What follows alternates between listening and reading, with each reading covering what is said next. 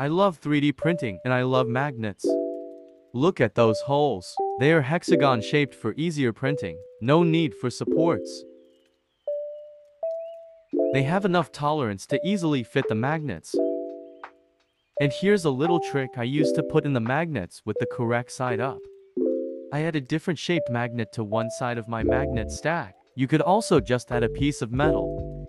I do this to easily identify which magnets need to be glued in. Let's add some super glue.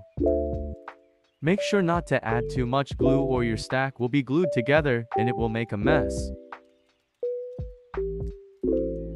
I put in the bottom magnet into the hole and slide the stack away from that magnet to prevent it flying back out.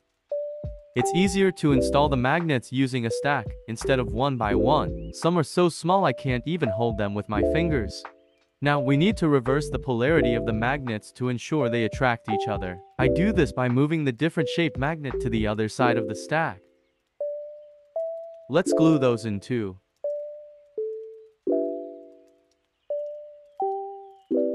Using my different shaped magnet or metal piece trick ensures the magnets are always installed with the correct side facing each other.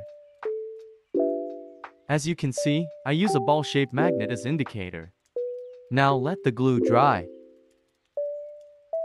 Magnets installed without any issues. Let me know in the comments if you want to see more tips like this.